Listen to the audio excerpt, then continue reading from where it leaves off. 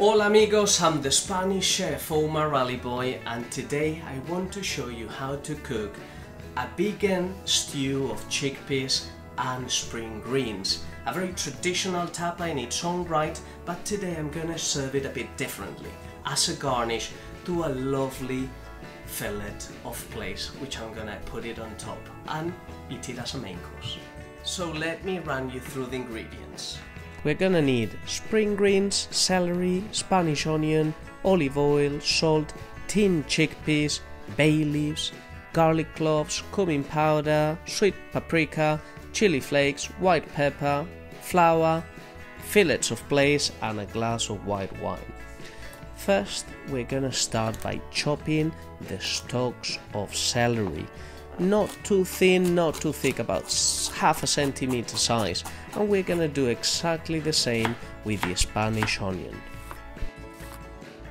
Place a very large terracotta pot, if you have one, or a white frying pan over the highest heat. We pour the extra virgin olive oil and the chopped onion and celery.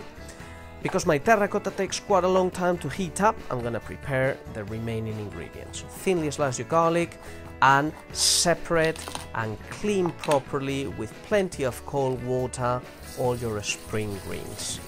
Make sure that you discard any ugly bit, like the ends of the leaves. Sometimes they are damaged because of the sand or the snails bite them.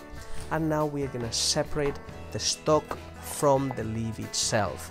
We're gonna finely chop the stalk, which we will cook earlier, and then we'll cut into large chunks the leaves, which will wilt in no time.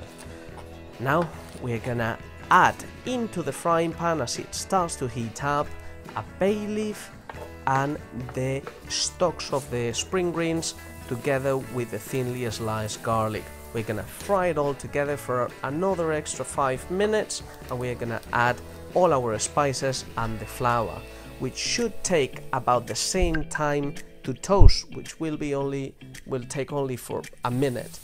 Add the white wine and start forming a roux by mixing it and stirring it vigorously. Season with a bit of salt, add the remaining water, and add all the other ingredients, which are the tinned chickpeas and the leaves of the spring greens, which will take about 4 minutes to cook. Prepare your fillets of plaice, which we are going to place over the top, and season with a bit of salt if it needs be, and then we're gonna cover it with a cloth. Turn off the heat and you will see how we'll steam to perfection with the residual heat that the pan and the chickpeas hold. Lunch is ready.